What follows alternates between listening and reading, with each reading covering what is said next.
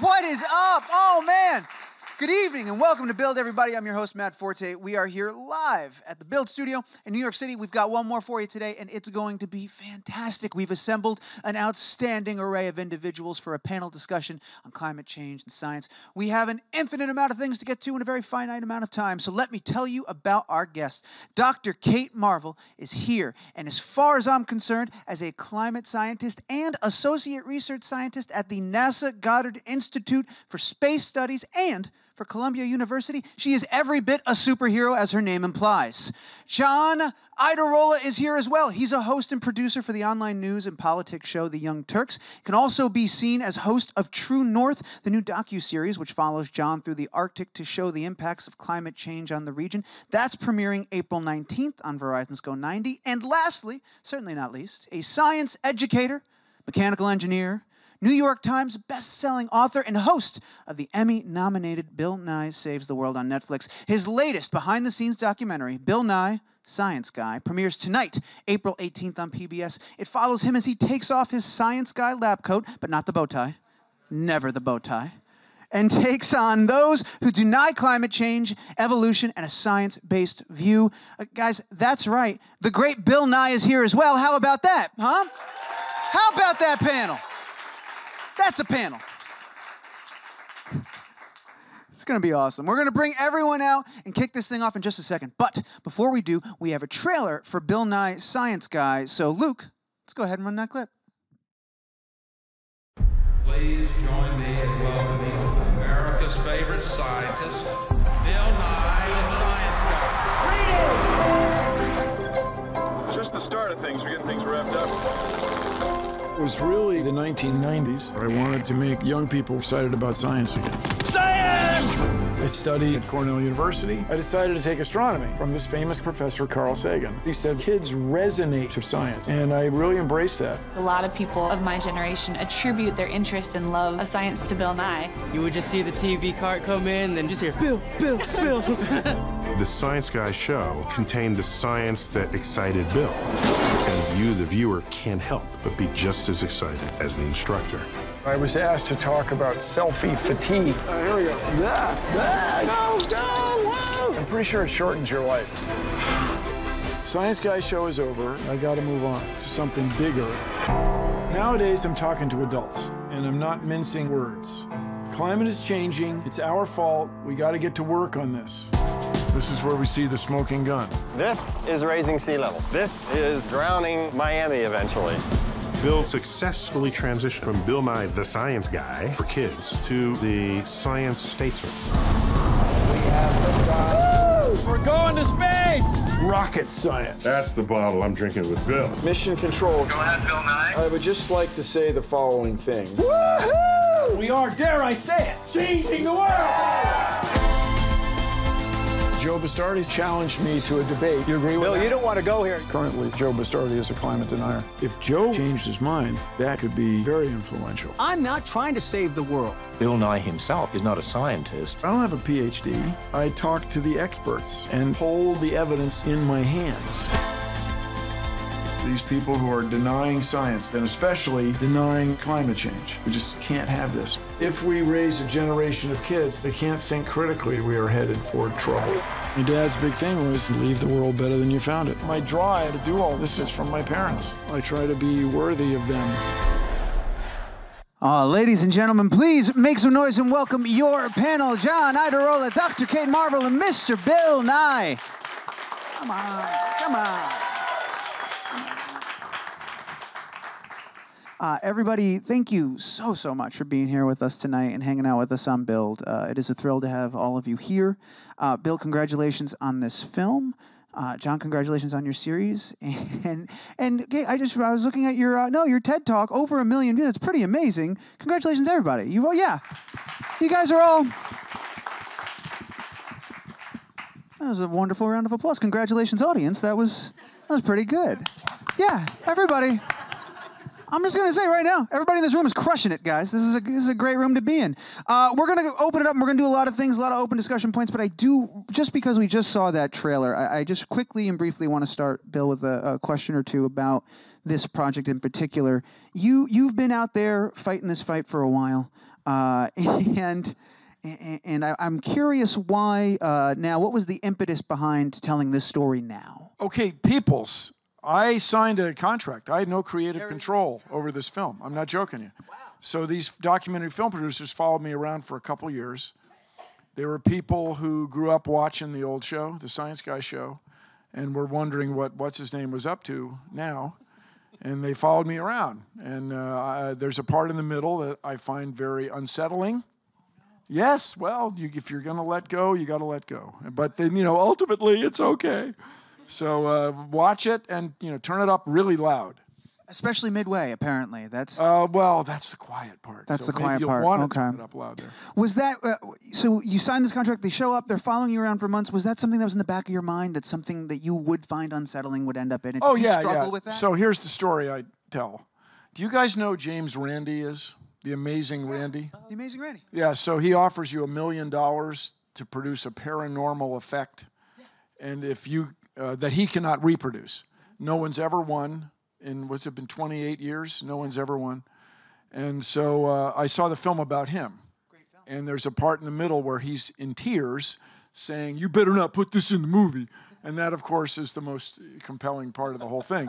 So I realized, that's right, well, but it's what you want to watch. So I realized in order for the thing to be successful, you gotta let go, man. You gotta let go, and you gotta trust it. There's something to be said for the power of storytelling and what it can do, especially to engage young people in general. Yeah, and I think that's something you figured out really early on, Bill, and correct me if I'm wrong, but is that understanding that power and how that can move people, is that sort of where the science guy, Bill Nye the Science Guy, came from? Well, the science guy came from a couple things. I, as an engineer who came of age after the space program was tapering off, replacing the space shuttle for something else. And we had the Ford Pinto and the Chevy Vega and leisure suits. And we're not going to have we're not going to teach the metric system in U.S. schools anymore. I was very concerned about the future of the U.S. That's one thing. And then the other thing, when you're in love, you want to tell the world. And I love science. So that's why I tried to we had very compelling research in the 1990s that 10 years old is about as old as you can be to get the so-called lifelong passion for science. And so that's why we did the show for people who are 10 years old or so. That's fascinating. How do you go about, how do you find that metric? How do you know that's the sweet spot? How do you know? There are people who study this, do so-called longitudinal studies, get hold of students when they're pre-kindergarten and follow them into their professional careers. That's it. Yeah, there was a guy at the University of Michigan that was really into this. But anyway, if it's not 10 years old, it's 11. Right. When did you want to be a storyteller? When did you want to be a scientist, Kate? Heavens. I'm a latecomer because I wanted to be an actress until I was about 20. And then I took a class on astrophysics in college. And I was like, why did nobody tell me about this? Cool. It's amazing. But the reason your TED Talks had 1 million views is because you're a performer. Yes? I am a scientist. Can you be both? You can be whatever you want to be. You happen to be both. I'll second it because he's right. You watch that talk, and you do have a lot of great laugh breaks and a lot of great moments within this, data-heavy science-y talk about clouds. But you're working the room. Like, you know what you're doing. You have that ability. I try. She got a laugh right there. There you go. Crushing it. While we're going down this line of logic, John, do you know when you wanted to be a storyteller, when you wanted to do what you do? I only knew for a long time that I liked talking about politics and the news. Like, very early on, I went to college 2 weeks into my freshman year was 9/11. I had never thought about politics before, and suddenly it became this important thing. And I started looking around for sources of media, like places I could trust, and I found some who they themselves were great storytellers. And I never intended to join the media. I still don't really consider myself a part of it. I want to know what's going on, and if I can help people do that, that's my job, I guess. Very cool. Well, we talked, I mentioned briefly the idea that storytelling, we talk about young people being motivated to be engaged in things of this nature. There was something really interesting that I read that I'd love to open up and get some thoughts on. I just saw recently kids in Florida were suing their governor for a lack of responsible action in response to climate change. I thought that was amazing. And then in Colorado, I saw today they're suing Exxon and Suncor as well. This thing of litigation, of suing. Is this an effective method in your opinion? What does this do? What does this mean for us? I don't feel like I've seen this Got before. you talking about it. Yeah, well, there we go. Okay, right? so I say all the time, and Dr. Marvel, see if you agree with this at some level. People say to me, Bill Nye, science guy, what can I do about climate change? And I say all the time, if we were talking about it, if we were talking about climate change, the way we're talking about gun violence, we'd be doing something about it. If we were talking about climate change the way we're talking about whoever is representing whom in lawsuits with respect to the President of the United States and his colleagues, we would be doing something about it. So if we were all talking about climate change, we'd be on it. So these students are getting us talking about it. Governor Scott, for those of you unfamiliar, from Florida, is the guy that has forbidden anyone to use the phrase climate change in press briefings. Let alone do anything about it. And of course, the irony for us who've thought about Florida's getting it two ways. The water's coming over the shore and it's coming up through the limestone. It's people. And so is anybody from Florida, especially South Florida? Are you from South Florida? Have you had trouble with your car insurance where the wheels of your car get rusty from the salt water coming in? Yeah, it is something that she has to think about. Yeah. So anyway, talk about climate change, peoples. So ultimately, even, let's say the lawsuit itself doesn't actually go anywhere, he's not forced to take any action, but it's already done what its intended purpose was, which is to raise the topic, get the conversation started. I'm not carrying out the lawsuit, but I think that's the first thing they hope. The second thing they hope is that it does do something, that the governor does have to do something about it. Yeah. And we also, I mean, there's larger scale lawsuits that are attempting to go forward towards the federal government for not doing anything about climate change. Yeah. And I think that's great, whether they actually succeed or not, because it gets us to rethink cause and effect and the cost of how we generate energy. Like, we're really good at knowing if something's in our face as humans. Our brain can interpret that as a threat. We're really bad at long-term stuff. Yeah. And so, like if there was a serial killer outside your door, you'd do something. But if pollution kills 3.7 million people a year worldwide, it's a big problem. What are you going to do? It's not you. What? Exactly. And carbon, we may not be able to say that this one person got sick or that person died because of this particular set of emissions, but we know that the link is there. And if people start to think about that as a result of these lawsuits, then I think it's a great idea.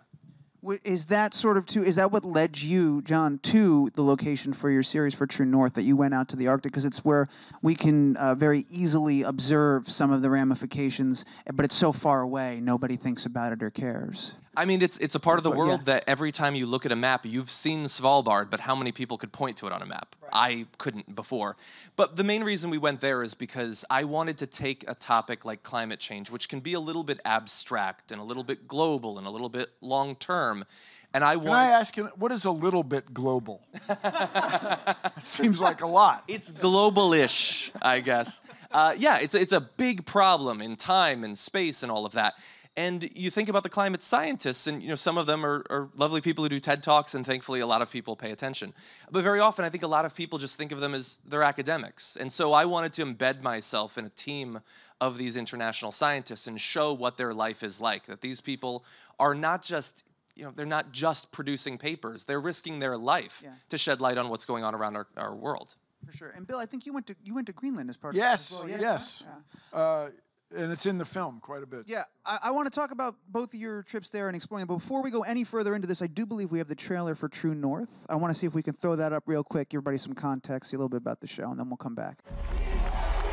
The Young Turks. We're going to be counter-establishment. We're going to tell people the truth. Yeah! We're going to rock the boat. We're sending two of our reporters, John and Chavala, to the North Pole. We're en route to an abandoned ghost town. We're going to be learning how to dog sled. This is amazing. We're going to be hiking on glaciers. Oh, that drops off. We're going to be going on boats. 13 days out on the open ocean, conducting scientific research.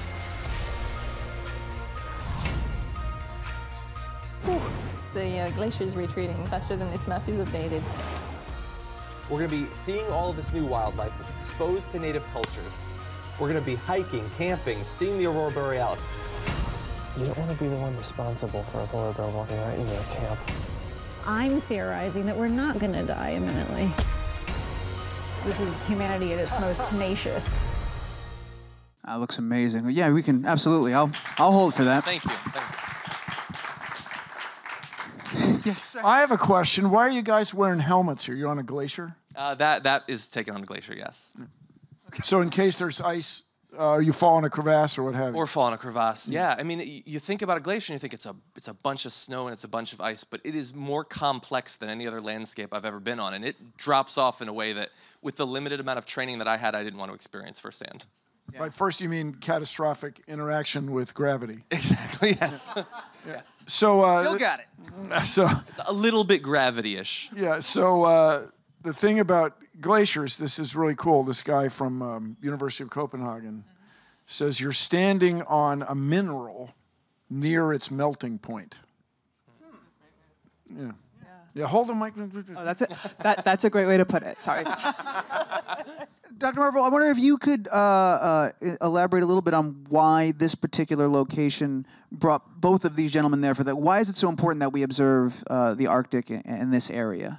I mean, I think it's really important to note that the Arctic is the front line of climate change. It's melting, it's warming faster than any other region on the planet.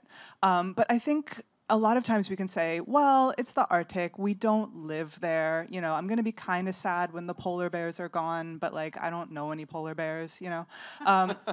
And I think it's important to kind of note that everything is connected. What happens in the Arctic doesn't stay in the Arctic. And that's something that in my work is kind of a more global climate scientist. I don't just look at the Arctic, I look at global climate changes. And things that happen in the Arctic, that melting has global consequences. Let me ask you about, may I ask about the Gulf Stream?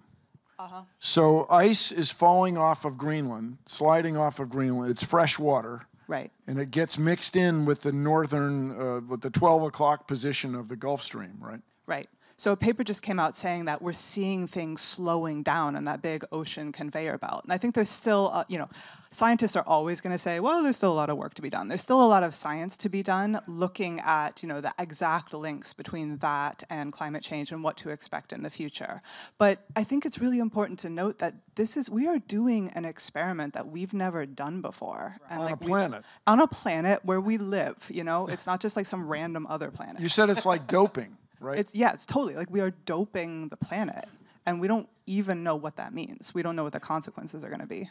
Can I ask you a question? What are some of the things that we are the most certain about? Because I think especially on the deniers' side, they love to highlight the not so clear connections between human behavior and blah blah blah. But it's like, but there are some things that we're fairly certain. Oh, totally. Yeah. So we are 100% sure carbon dioxide is a greenhouse gas.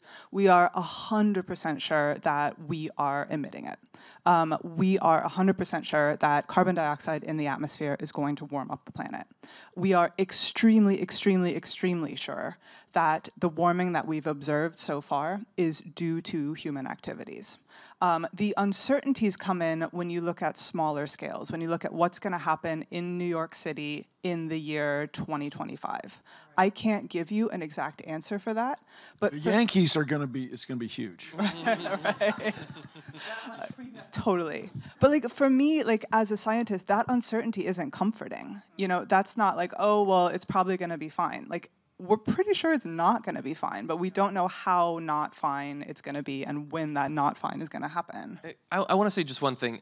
Very often from deniers, especially powerful public figure deniers, some of whom might live at the White House, they pitch scientists as these diabolical forces who are engaged in some sort of massive, a little bit globalish conspiracy where they're making up things. No, I totally wish. That would be fun. And they're making it up to make money because you know all these climate scientists they've got a lot of money. Oh man, I have some of those guys drive Honda Accords. Yes, exactly. and it makes me sick. But my experience, both in listening to Dr. Marvel right now and in the scientists that I did the show with, is they are the most humble people.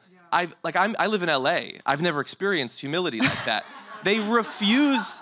They're too humble, honestly, I would say, but they refuse to say, this is definitely going to happen or this needs to be done. They talk specifically about what they know. This idea that there's some sort of diabolical force could not be more detached from reality. And plus that they would get along. Due respect. Don't you guys try to just prove the other person wrong? Oh my gosh, yeah. Like if you've ever tried to get a paper published in a scientific journal, like it makes you feel so terrible about yourself. You're like, why do all 3 reviewers hate me? And even, if you've even been in a room with scientists and you're trying to like order pizza, like people are going to argue about the pizza toppings, right? So in order to get scientists to agree on something, it has to be so obvious and so real, and there has to be so much evidence. So it's just the problem has been the contrarians or deniers have managed in the mind of many people to equate the idea that plus or minus 2% is the same as plus or minus 100%. Doubt about this much of it is the same as doubt about a whole thing. And it's a fossil fuel industry that's really, pun intended, fueled this wacky view.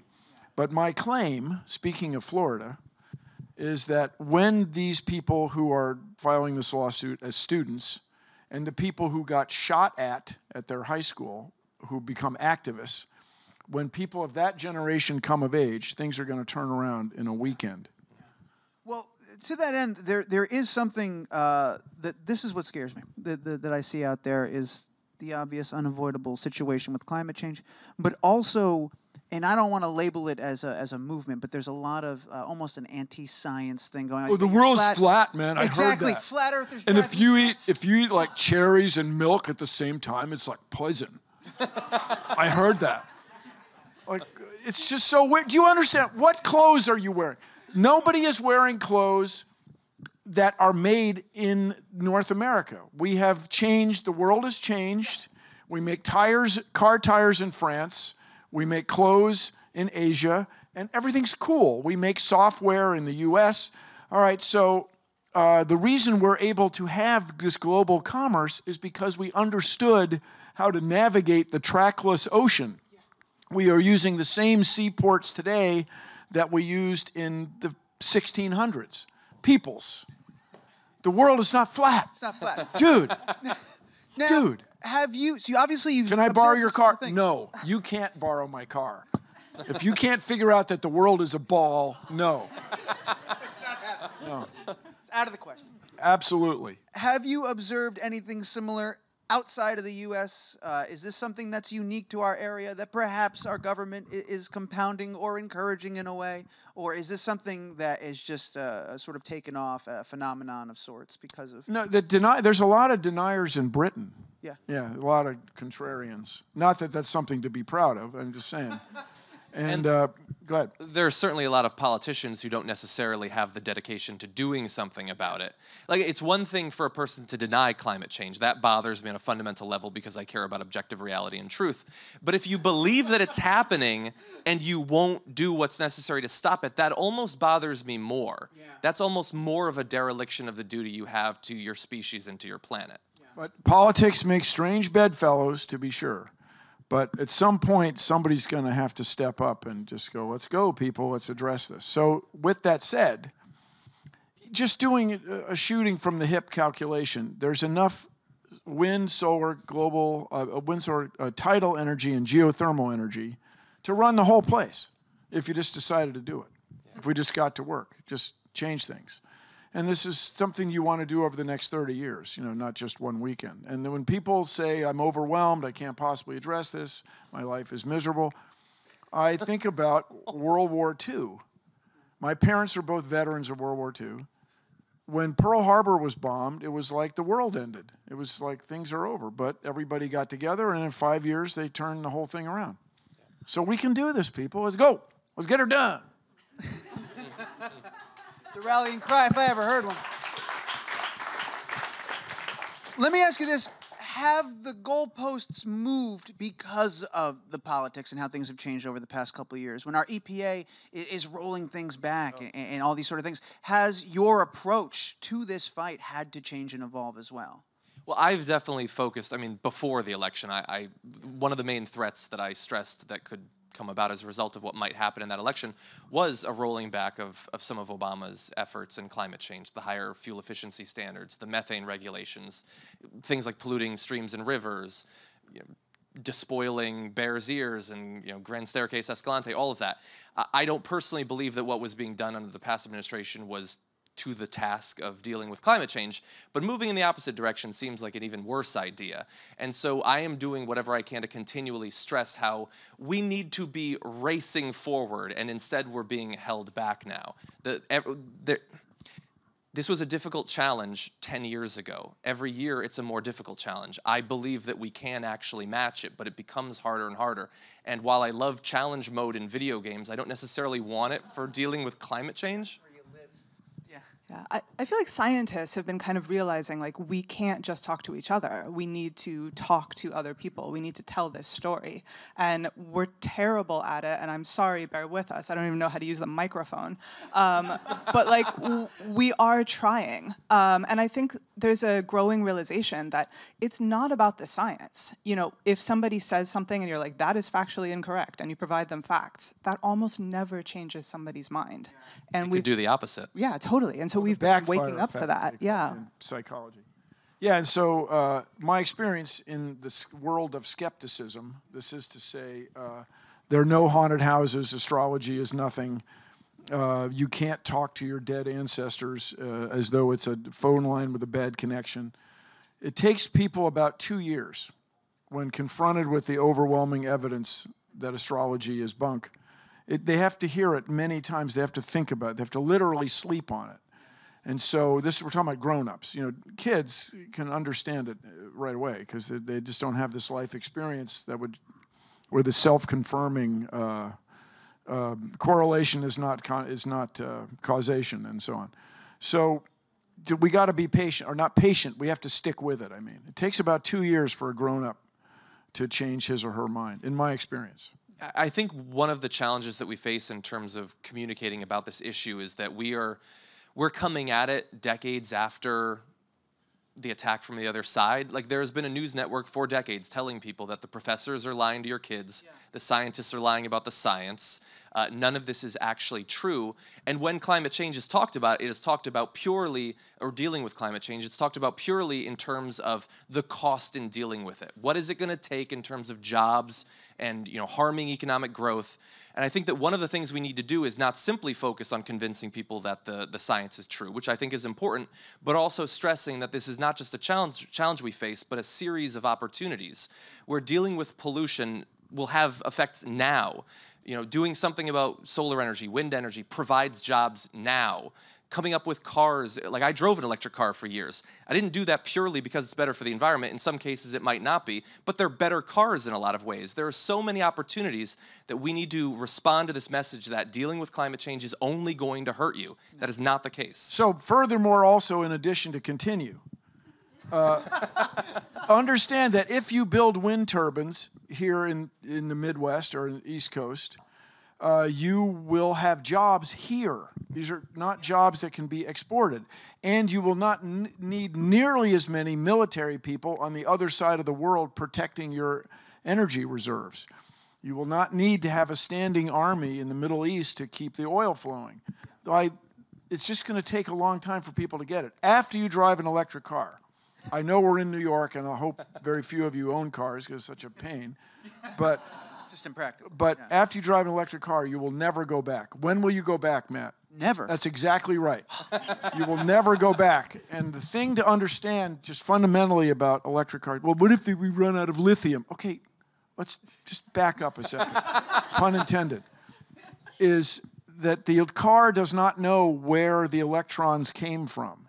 The car can't tell if you made them in a coal-fired plant, a nuclear plant, or wind and solar, or geothermal and tidal energy. The car is an important puzzle piece. So 3 things we want for everybody in the world: clean water, renewably produced, reliable electricity and access to whatever the internet comes to be called, global electronic information. Global-ish. And so we want to electrify all ground transportation. And if you're out there, chemical engineering students, entrepreneurs, people who protect intellectual property, some attorneys, we want a new fuel for air transportation. Liquefied hydrogen, liquefied methane made from carbon dioxide in the air, something like that. This would be a fantastic thing. First of all, you would save the planet for us. And the other thing is very reasonable. If you played your cards properly, you would get rich. Isn't that good? And so, you know, as we say, the planet's going to be here no matter what humans do. We want to save the planet for me. For us, humans. This is where if it's the Earth versus Mars in the solar system cup, I'm all about Earth. I mean, this is where I grew up. It's my home planet. Everybody I know is from here. Your stuff's here. Yes, yeah. That. I get it. Yeah. I get it. I really I want to throw it over to the audience in the spirit of doing stuff for us. I'm going to do that, but it's Dr. Marvel. Looked like you were about to say something, or no? You just no. No, I was just looking very interested. No. That you were. You sold it. All right. Before I throw it over to the audience, just a quick reminder, guys. Bill Nye, Science Guy airs on PBS. That's tonight, Wednesday, April 18th. True North on Verizon's Go 90. That's tomorrow, 4/19. And you can catch Dr. Kate Marvel's TED Talk, Can Clouds Buy Us More Time to Solve Climate Change? Over 1 million times been viewed. Can't be wrong. So go ahead and watch it if you haven't already. You could applaud. It's your turn to ask questions. Ben and I got mics out there. We got some mics. All right, so the first questions appear to be coming from you guys. Let's go for it. See if it works. Go for it. You said that 10 years old was the oldest that you could get that lifelong passion for science. What was it that incited that passion in yourself? I often say I don't remember. It was so long ago. But this is a story I've told many times. I was stung by a bee. I think we were playing Crazy Eights, you know that card game? In the summer on the front porch. And this was traumatic. If you've been stung by a bee and you're 3.5, it's very troubling. And so I'm crying and this and that, and my mother put ammonia on it. I don't know if you've seen a bottle of ammonia, but Windex, the active thing in Windex is ammonia. And so hardcore housekeepers keep pure, or not pure, a bottle of ammonia solution around, and it has a skull and crossbones. Like my mother's trying to kill me, which I can understand, you know. But the ammonia denatures the protein in the bee sting, and so it felt better. Like, whoa, this is like magic. But it's not magic, it's science. Yes! So I got hooked. That was amazing. By the way, remember I said at the beginning of the show, this audience is crushing it? Thank you for proving that you guys are... That was an amazing question. Thank you. We've got another one coming at you from... Oh, right next. Oh, go for it, buddy. You said that we need to spread the news that, you know, pollution is a horrible thing. And some people also try spreading it, not only you. I tried telling this to my parents, but why do people still drive cars and not switch to bicycles or electric cars? Why do you think this happens, and how could we switch this? Well, in civil engineering, they call it the level of service. So you can leave your house, get in your car, listen to your music, send your text messages by voice, and arrive at your place of business. The next thing you're going to do, all as if by magic. You know, people play soccer games. They aspire to get on the traveling team. Well, if you're on the traveling team and as a soccer player, you got to get in a car. There's very few places where you don't have to get in a car. And cars provide this fantastic level of service. But at some level, I guess that's overuse of that word, at some point, it's so inefficient. And you can tell it's inefficient. Just try pushing a car. It's really difficult. And speaking of bicycles, if I were king of the forest, bicycle is, I'm a mechanical engineer, bicycle is the most efficient machine known. A human on a bicycle is nothing, a bowl of oatmeal, 30 miles, boom. It's like it's an amazing conversion of fuel to transportation. So what we want to do is continue to enable bicycles. And so there was a time, if you're of my age, where everybody you meet wanted to live in the country. This was like a dream, have a house in the country. But people are realizing that that crazy inefficiency is actually kind of a drag. And this is, as a New Yorker, you might know, it's cool. You go outside, you can buy a carton of almond milk or whatever politically correct beverage you want at any time. The almonds use too much water, Bill. How can you support? Okay, I'm sorry. So, and strangely enough, as dense as New York is, and there's people everywhere, and there's hilarious jokes made about New Yorkers are actually, from a carbon footprint standpoint, quite efficient compared to, for example, the classic is Oklahoma City, where it's just spread out in oil country, and people find they have to drive all day to just get their lives led. And so things are changing. You are living at a cool time. And how old are you? Do you remember? 12. Yeah. I was 12 for a while. No, and then I was 13. That's right. Then I changed to 13. But if you want to influence this guy's parents, get him excited about climate change. You will just hassle your parents till their heads explode. Way to go. You have control, man. It's really good. Go get them. You're going to be in charge pretty soon. Thank you. No pressure. Thank you for that question. Yeah, absolutely applaud. We've got a few more. We're going to take our next one. I see you pointing, Bennett. I don't know where it is. Oh, right here. Here we are. Hi, I'm an environmental studies student at NYU right now, and I'm finding it very difficult sometimes to not get cynical, especially in regards to our current administration and the lack of progress going towards climate change issues. So my question for you guys is how you all stay positive while still studying climate change. Well, if you're not optimistic, you're not going to get anything done. Sorry, that's just how it is. I mean, you're not going to, if you don't think you can do it, you really won't. And the model for this that we all revere is sports. You know, you can hate sports and be cynical about sports, but we have whole networks dedicated to people who spend their whole lives trying to be really good at something. And if you go into any sort of competition thinking you're not going to win, you won't. I mean, so, and by the way, what are you going to do instead? Throw in the towel? Just turn on every light in your house and leave the car engine running all night? You know, what are you going to do? So let's go, people. And what I say all the time is just get started. If you do one thing to address climate change, you'll feel good about it, and you'll start doing another thing and the thing after that. Let's go. I have found in covering news before the election, since the election, it can make you feel sort of alone when you constantly see these powerful people who represent every value that you don't hold. They're the inverse of you. And if you go on social media is very good at making you believe that everyone around you is insane.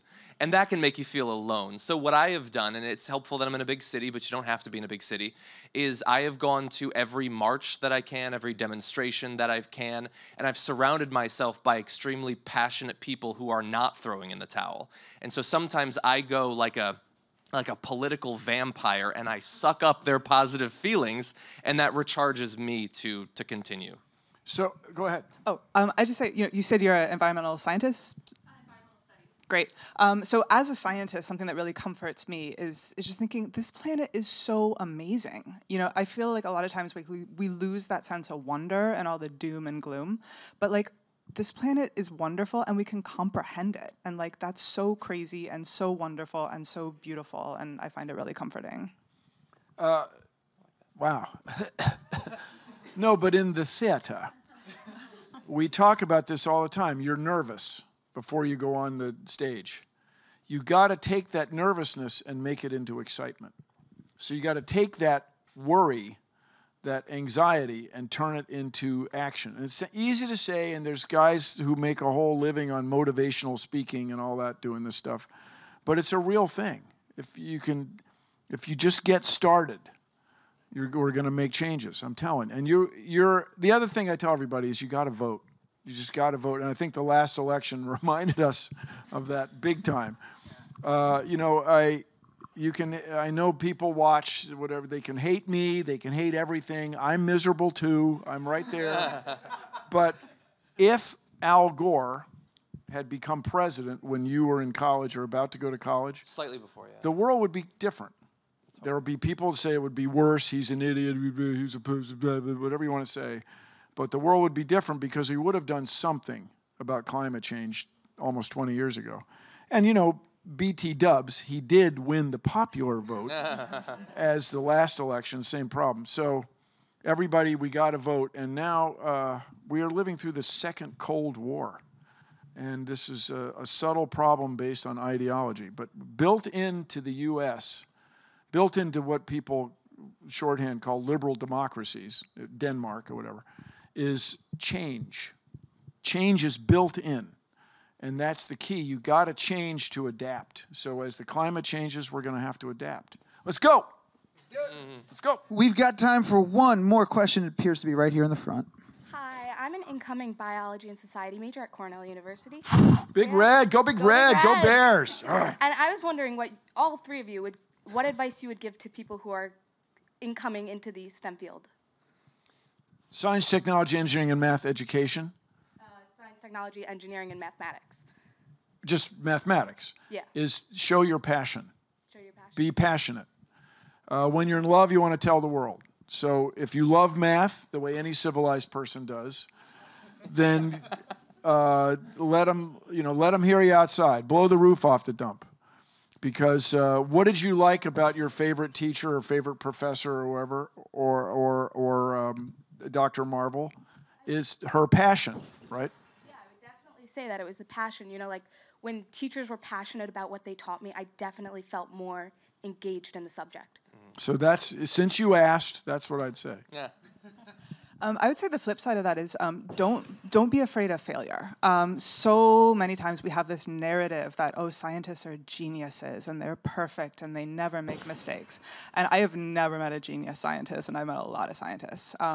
You know, I feel like science is built on getting stuff wrong. You make mistakes, you get stuff wrong, you believe things, and then the thing you believe turned out to be completely insane, and so you don't believe that anymore. And that's how we move forward, and I think that's one of the most beautiful things about science. So, like, you are gonna screw up, and everybody screws up, and not only is that okay, but that's sort of the most important part of the whole process. So have fun making mistakes. I have to admit, I'm actually not from the STEM field. I'm from, my graduate work was in political psychology, but when I got interested in politics, it was, we talked about like these people who are passionate, like find a mentor, find someone who can motivate you and help bring you through the field. But also, like as you're going into any field, you get the sort of top level view of what it's about, and that can interest you. And then as you learn more, you realize that these fields are absolutely massive, any one of them. Like I have a friend who was an engineer who worked on AIDS prevention in Africa. And I have another friend who builds drones in California. Like these are such huge fields. But even that is just step 2. Step 3 is creating your own area. And the people who built drones, at one point there were no drones. Someone had to invent them. Maybe someone will invent the methane fuel for planes in the future, and that could be you. Like these books are a starting off point, but someday people will be writing about your research and what you created. That was awesome. Well done.